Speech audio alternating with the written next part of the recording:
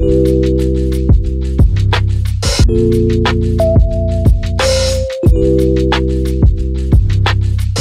what up, man? It's your boy David Lucas right back at you, man. I got another article, but before I do that, make sure you hit that Patreon up. Patreon.com/David Lucas to get all that exclusive footage. But we got an article today, man. So BLM, a couple of days they came out. It came out showing that they got another $6 million mansion.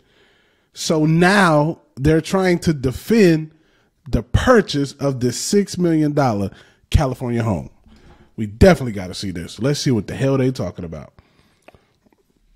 So Black Lives Matter, they defended their secretive purchase of $5.8 million on a Southern California home. And guess what? They bought it with all the donations. They said they were trying to increase transparency while still providing little detail about the eyebrow-raising acquisition.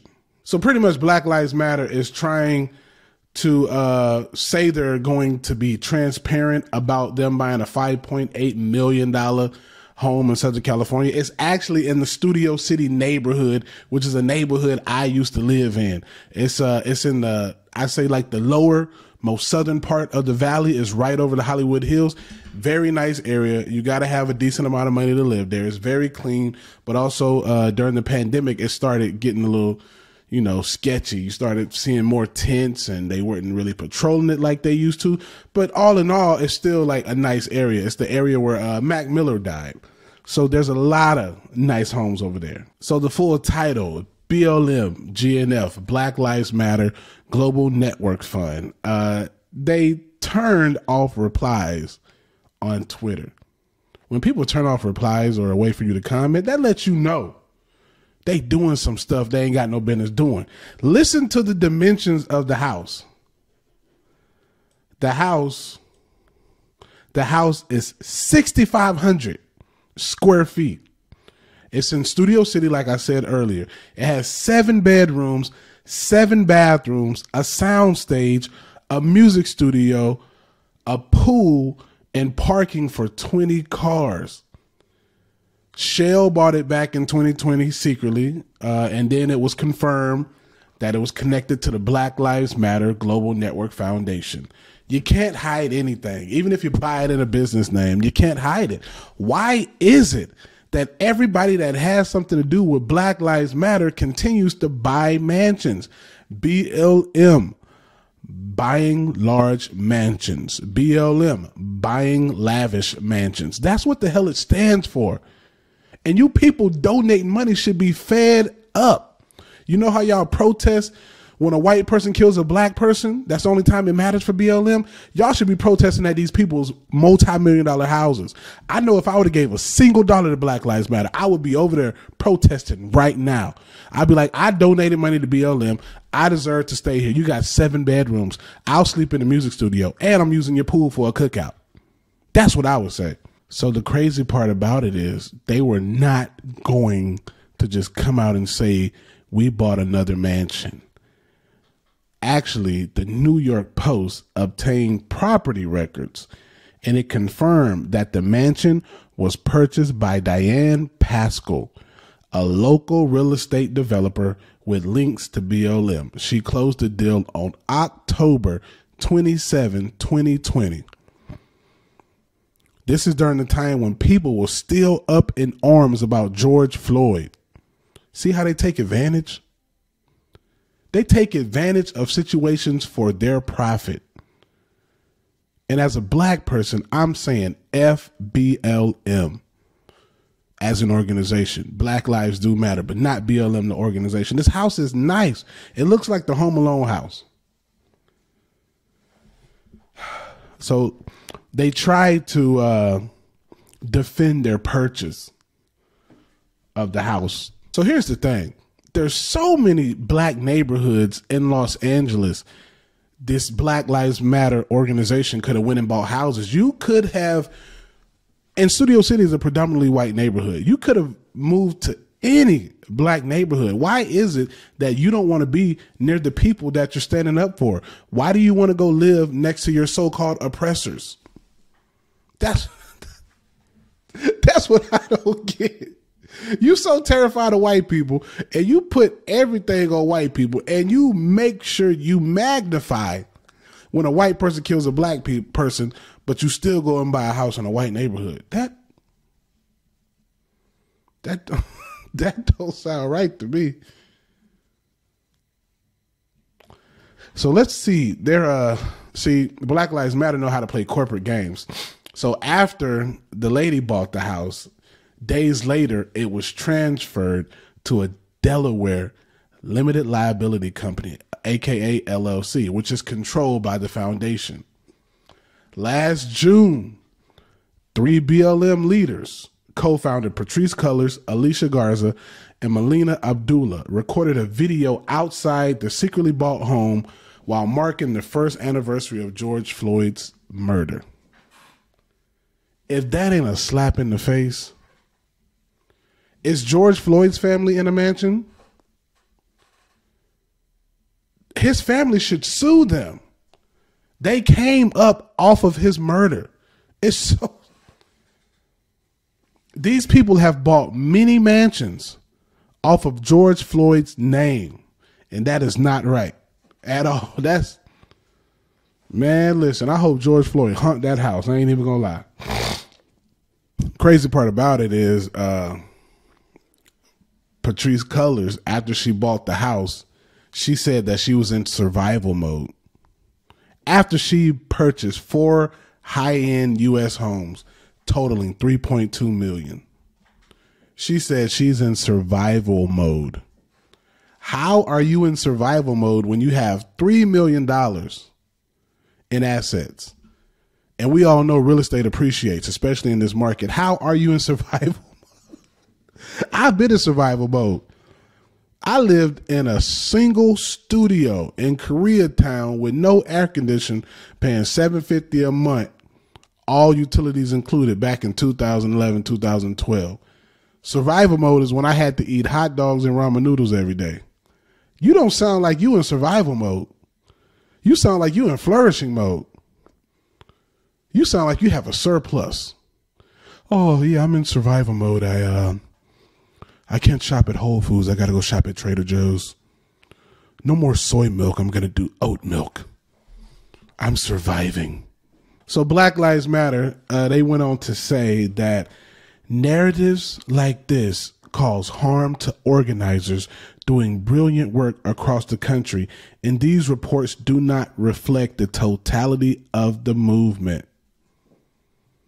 That's crazy to say, because you're saying a few people don't make a whole organization. You're saying a few people don't make a whole organization bad, but yet you try to make the single actions of a few white police officers try to make a whole race of people bad. Anyway, you see these ladies down here eating. This is survival mode for them. They got 13 sandwiches on that table and they're drinking mimosas with a bottle of champagne. They're in survival mode. That's survival mode right there. They can't drink tequila. They have to drink champagne. We apologize for the distress that this has caused to our supporters and those who work in service of Black liberation daily. It continued. We also recognize the confusion recent inflammatory and speculative articles have caused, the group said. The foundation also vowed to unveil new initiatives in the coming weeks to increase transparency and accountability and to continue reshaping what radical philanthropy looks like for Black people, BLM wrote on Twitter. What radical philanthropy? That's what I want to know. You can't speak for all Black people. You just said that earlier, that the actions of a few individuals don't make the whole organization bad. So as Black Lives Matter, you can't speak for all Black people. You can't speak for me. I ain't came to the mansion. I ain't been invited to no cookout. I ain't came to no fish fry. I ain't came to no Sunday brunch over there in Studio City. That's 15 minutes for me. Where my invite at? Y'all need to have a conversation with me and a couple of other people. I need to see where the money going. Y'all, they said the purchase was made so that it could encourage Black creativity, saying it is necessary and vital to Black survival. That's almost disgusting to hear. That is all. I hope everybody asks for their money back. Anybody who donated to Black Lives Matter should be able to come there, throw a party there, rent it at a discounted rate if they want to have anything at this mansion. This was not used to encourage Black creativity. This was used to encourage selfishness. It was selfish. And they continue to write some more stuff. BLM has always held that tradition sacred, partnering with artists of every kind since our founding. That's why the Creator's House was purchased, to provide a space for Black folks to share their gifts with the world and hone their craft as they see fit, under the conditions that work best for them and outside systems of oppression and creative industries, the group said. What? This was bought to condition them to work outside of a system that oppresses them in a majority white neighborhood. So why is it not in Inglewood? Why is it not in South Central? Why do you not want to, any kid that lives in Studio City is doing well. Why do you not want to encourage the lower income houses? Why do you not want to encourage the lower income kids? Why not put it in Inglewood? Why not put it in South Central? Why not Long Beach, Compton, Linwood? There's so many areas where you could have built an actual compound if you really wanted to encourage Black creativity. So many. BS. If you want to continue to support Black Lives Matter, do it. I can't tell you how to spend your money, but there's no way I'm supporting an organization that is outright spitting in my face. Nobody is going to capitalize off of the murder of another person on my dollar. You can put all the George Floyd statues you want. You can make all the George Floyd days you want. But for them to buy mansions and post a video in front of it 1 year after the man's murder is just outright disgusting. I don't doubt that there are some people that may have a pure heart that work with the Black Lives Matter organization, but they're probably small. My boy Trey Trey the Truth down in Houston is a big Black Lives Matter supporter. I don't know if he's directly linked to BLM, but I know his heart is pure. So one of the first, big Black Lives Matter acquisitions was Michael Brown. They used, his murder by the police officer to really gain some steam. And people that are in Ferguson are actually demanding $20 million from Black Lives Matter. We're going to add this to it. Let's read this right quick. So the father of Michael Brown, you remember he was killed. They are demanding financial support from Black Lives Matter after the organization revealed it raised over $90 million last year. Michael Brown Sr., who is Michael Brown's father, his son was fatally shot by a white police officer in August 2014. Along with the other activists that were in the area, he helped propel the whole movement. That's kind of like what got him off the ground. He wants $20 million from the group so that they can help the community. He's asking, where is all the money going? He had a press release on Tuesday from the International Black Freedom Alliance. He said, how could you leave the families who are helping the community without any funding? Y'all remember how crazy it was when Michael Brown got shot? There was unrest in Ferguson, and that's what helped solidify the Black Lives Matter movement. It was chaos. I don't think it was as big as the George Floyd thing because we were on lockdown. But the Ferguson thing was out of control. Y'all let me know what y'all think, man.